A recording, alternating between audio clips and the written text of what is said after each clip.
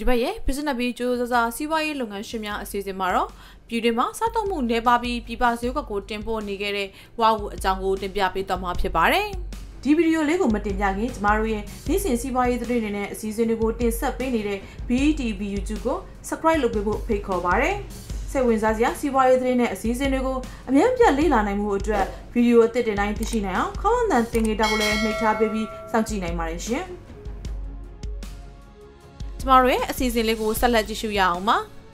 ါသူကဝါအူကိုကုန်ကျန်းအဖြစ်ပြပကိုတင်ပို့နေရင်ပြည်တွင်မှာဝါအူကိုအသင့်စားသောက်ကုန်အဖြစ်ထုတ်လုပ်နေသူတူဦးပါသူမကတော့ကျမကတော့ဒဝင်းပပပါ business biz ကျိုးကျိုးစားစားစီးပွားရေးလုပ်ငန်းရှင်များအစီအစဉ်မှကျိုးဆိုပါတယ်ရှင်သူမကအလောက်ကိုင်းစတင်လောက်ကိုင်းချိန်မှာတော့အစိုးရဝန်ထမ်းဖြစ်လောက်ကိုင်းခဲ့ပါတယ်ဒီလိုလောက်ကိုင်းရင်မိမိကိုယ်တိုင်လုပ်ငန်းစတင်ချိန်မှာတော့အစိုးရဝန်ထမ်းအလုပ်ကိုအနားယူပြီးစီးပွားရေးလောကတွေကိုခြေစုံပြည့်ဝင်ရောက်ခဲ့ပါတော့တယ်အမားတို့နေမှာတော့အမားတို့မိတ်ဆွေတွေပေါ့မိတ်ဆွေတွေကနေပြီးတော့အမားတို့ပြောပြတဲ့ခါကျတော့သူတို့ရှိမှာပဲအမားတို့ကကုန်ချမ်းတွေကိုဝယ်တယ်ဝယ်ပြီးတော့အမားတို့ကအဲ့မှာပဲ6ခံတယ်အ6ခံပြီးတော့မှသူတို့စက်ယုံတွေကိုအမားတို့ကသွားသွင်းတယ်ပေါ့အဲ့ဒါကတော့အမားတို့2014လောက်ကနေစပြီးတော့လုပ်ဖြစ်တာသူမအတွက်စတင်လောက်ကင်ချိန်မှာတော့အကောင်းဆုံးအကျိုးအမြတ်တွေရှိခဲ့တယ်လို့ဆိုပါတယ်အဲ့ဒီအချိန်ကပြပကိုဝါဟုကုန်ချမ်းအနေနဲ့တင်ပို့ခဲ့တာဖြစ်ပါတယ်အမားတို့ကဒီဝါဥကိုအမားတို့ရဲ့မိတ်ဆွေတွေကနေပြီးတော့ဒီဝါဥကို export လုပ်နေတဲ့ဟာကိုစပြီးတော့လုပ်ခဲ့ပေါ့နော်အဲ့ရနေအမားတို့ကိုသူကအကျိုးမြတ်တွေကိုပြောပြတဲ့ခါကျတော့အမားတို့ကလည်းဒီအကျိုးမြတ်ဝါဥကနေရတာကိုစိတ်ဝင်စားတယ်စိတ်ဝင်စားတဲ့ခါကျတော့အမားတို့ကလည်းဒီတဘာဝထွက်တဲ့ဝါဥကိုပဲအမားတို့လည်းဝယ်ပြီးတော့ဒါ6ခံပြီးတော့ဒီနိုင်ငံခြားကုမ္ပဏီကိုအမားတို့ကသွင်းခဲ့တယ်ဝါဥကိုထွက်ရှိရာဒေသတွေမှာတင်ပို့နိုင်သည့်အထိထုတ်လုပ်နိုင်ခဲ့တာကြောင့်2014ခုနှစ်မှာစတင်ပြီးသူ့လုပ်ငန်းကအောင်မြင်ခဲ့တယ်လို့ဆိုပါတယ်ဒီလိုလောက်ကိုင်း2016ခုနှစ်အရောက်မှာတော့မထင်မှတ်တဲ့အရှုံးကိုရင်ဆိုင်ခဲ့ရပါတော့တယ်အဲ့အချိန်မှာသူတို့မယူဖြစ်တဲ့ခါကျတော့အမားတို့ကနည်းနည်းဆုံးရှုံးမှုတွေတော်တော်လေးများခဲ့တယ်ပေါ့နော်အဲ့ဒီကနေမှအမားတို့ကဒီကုန်ချမ်းကိုမယူရင်အမားတို့ဆုံးရှုံးတော့ကုန်ချောထုတ်နိုင်မှုအမားစူးစမ်းခဲ့တာပေါ့နော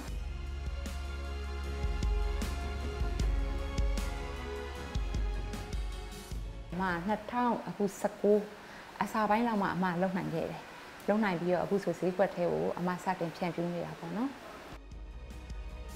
်သူမကဒီစီးပွားရေးလုပ်ငန်းကိုခြေစုံဖြစ်ဝင်ရောက်ခဲ့တာကြောင့်ရပ်ပစ်ဖို့တော့မဖြစ်နိုင်ပါဘူးဒါကြောင့်နောက်တစ်ခါဒီလိုအရှုံးမျိုးမဖြစ်အောင်ကိုယ်တိုင်ကုန်ကြောအဖြစ်ထုတ်လုပ်နိုင်မှုစ조사ခဲ့ပါတော့တယ်အမကဝါဥရဲ့ရေရဲ့နှစ်မျိုးလေးသီးသန့်ထုတ်တာအဲ့တော့ဒီဟာကိုခောက်ဆွဲထုတ်တယ်နောက်ပြီးတော့ဥပုံစံလေးထုတ်တယ်နောက်ပြီးတော့အသားချောင်းပုံစံလေးထုတ်တယ်နောက်ပြီးတော့ငဆုပ်လုံးပုံစံထုတ်တယ်နောက်ပြီးအခောက်ဆိုပြီးပပလေးလွှာပြီးလှီးထားတာအမှန်တကယ်တော့ဒါတွေကတက်တက်လွတ်တွေပဲ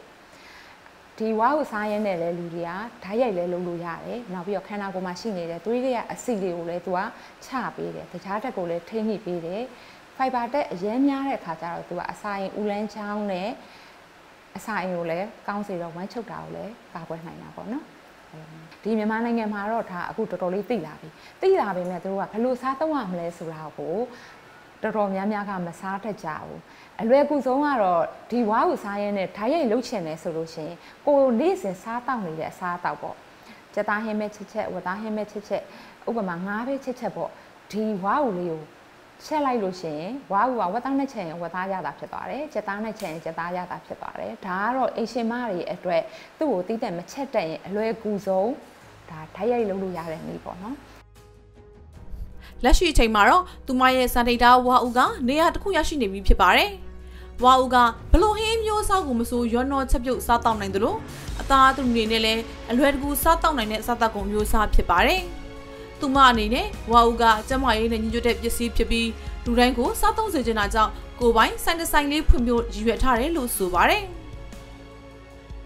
အမအခုလောလောဆယ်ကတော့အမတို့ဒီဝါဥကိုဘယ်လိုစားချင်လဲပေါ့နော်မစားတတ်ကြဘူးအဲ့တော့အမကဒီဝါဥကို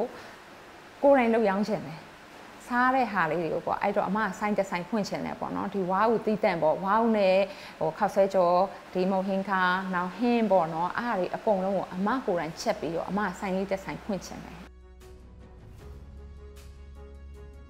သူမရဲ့ဝါဥကိုကြာရှိကပစ္စည်းမသုံးထားတာကြောင့်ရေကက်တတာရဲ့အသေးနံထားရှိရာအေးကမှာထားရှိဖို့လိုတယ်လို့ဆိုပါတယ်ဒါမှသာအရသာမပြတ်စားသုံးနိုင်မှာဖြစ်ပါတယ်